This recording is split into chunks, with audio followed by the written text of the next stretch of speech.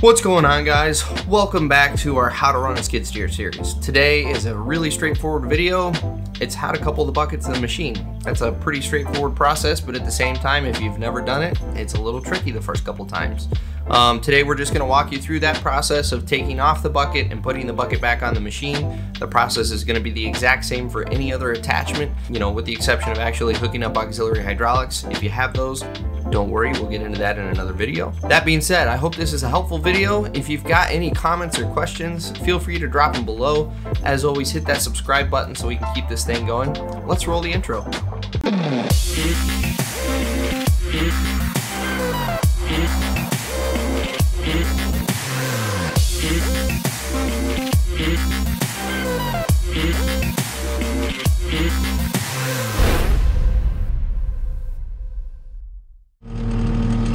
Alright guys, I'm just going to apologize for the audio quality, but this video, I basically just wanted to give you a quick overview of how we're going to couple the bucket. And so I'm going to give you two different angles. The first angle is looking at the actual coupler as we go into the bucket. The second view is going to be what I'm doing with my hands to show you actually how to couple the bucket. So the first thing I'm going to do in this machine is I'm going to unlock my coupler, and you're going to see those lock indicators move up as I do this. So the lock pins are now in the up position, so that means I can go and enter my bucket and I can actually couple with it. So we're going to drive over here to our bucket. I'm going to curl away from myself so I can have that top lip where I can get it under the bucket. So we're going to line up, we're going to go in nice and soft, and then I'm going to raise up with the boom to grab that bucket. And now as I'm lifting up, now I'm going to curl, and it's going to settle that bucket down on my coupler. I'm going to curl all the way back, and now I'm going to drop my pins and lock them in place. And now we can see that bucket is locked on. If I want to uncouple, I'm just going to do the opposite process. First of all, I'm going to raise my pins up, unlock. Now I'm going to set the bucket down on the ground, curl away from it, and now back away from it. We've uncoupled. That's all there is to it. So now let's take a view from the controls.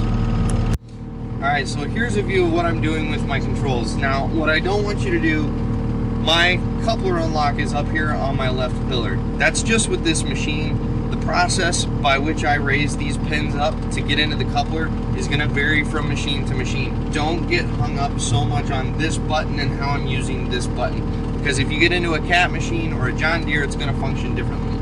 The principles are the same though. So right now, I don't know if you can see it, but my pin indicators are up. We're just going to confirm that they're all the way up. And they are. So my pins are up, I can go into the bucket. And so just fair warning, I'm nice and lined up straight in this particular instance, but that's not always going to be the case on a job. You might have some funky stuff going on. So let's set ourselves up for a funky situation. So let's say we're coming into our bucket at an angle. I'm never going to line up here, right?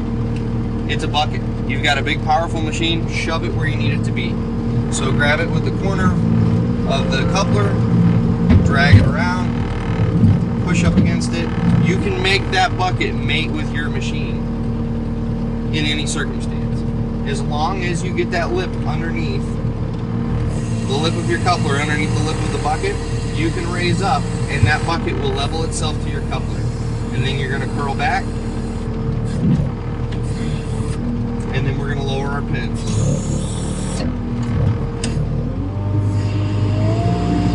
And now you can see that pin is in that hole. We're completely coupled. And I'm going to tell you, and I'm going to restate this on every machine, when you couple to a machine, always double check to make sure the attachment is coupled to the machine before you get over top of someone.